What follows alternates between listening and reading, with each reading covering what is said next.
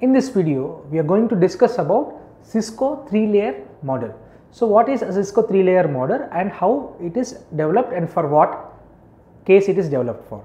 In a large organization, we commonly see a very complex or complicated networks which includes different locations, different devices and different routers and switches are used in it.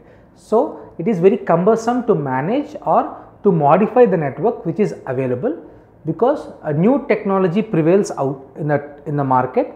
Then a network should be into the advanced technology also. So you can see making changes to complex network is often very difficult here. So that's the reason Cisco has introduced this 3-layer model. So what are the 3 layers? It is the core layer, distribution layer and the access layer. So coming to the core layer, what is a core layer? A core layer is the backbone for internet network and it is very simple but most critical in the phase. So you can see the whole sole function is to transport large amount or large chunks of data into the networks or throughout the network. So we should look after this should not happen in the first phase, that is a core phase, which is anything that can slow down the network. That is, for example, you can take IP filtering or you can take packet filtering, you can take inter-VLAN routing, etc. should not happen in the core layer, and direct user connections are not recommended in the core layer. Coming to direct server connections, we cannot directly connect to the server, we should connect in an alternate or a 2-step way into the servers. Coming to complex service policies, and here the complex service policies are used but they are limited to some extent. So you can also see designing this core, you should keep some very important points in the mind before doing that. That is, routing protocols should have low convergence time, and also network access layer technologies should be fast with low latency. So what is should be fast with low latency means that when you try to connect to one of the layers or connect to one of the protocols, it should be in the less time so that you should not have a lag time in between. Coming to redundancy should be built in this layer. That means you should have 2 alternate connections. When one go down, the other one works here. So this is all about the core layer. So coming to the next layer, which is the distribution layer.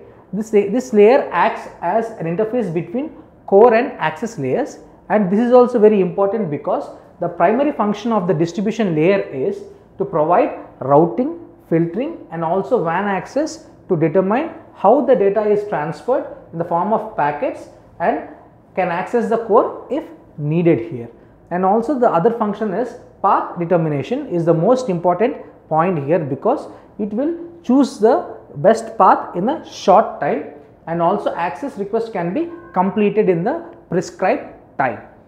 Routing between subnets and VLANs and route information which is passed through the routing protocols plays a key important role here.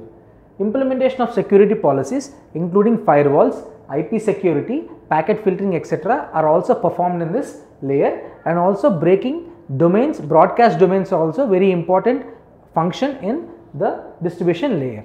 So the next layer is the access layer. So here about the access layer, it is the edge of the network where a variety wide of connections you can see about the PCs, the network devices, printers and also iPads connect to the network. That means here the accessing of the network is possible through this layer. And access control and policies, in addition, is what already exists, but new technologies also come into picture here. So dynamic configuration mechanisms, that means dynamically automatic configuration mechanisms between the devices and the network happens here. Breaking collision domains, as we said, breaking collision domains using switches are also used here as a function.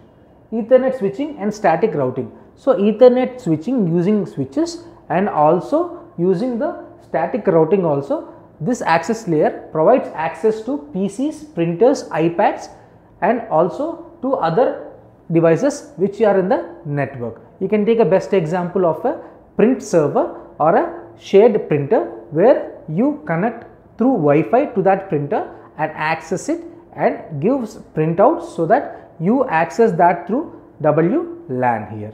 So these are all about the 3 layers of the Cisco 3-layer model.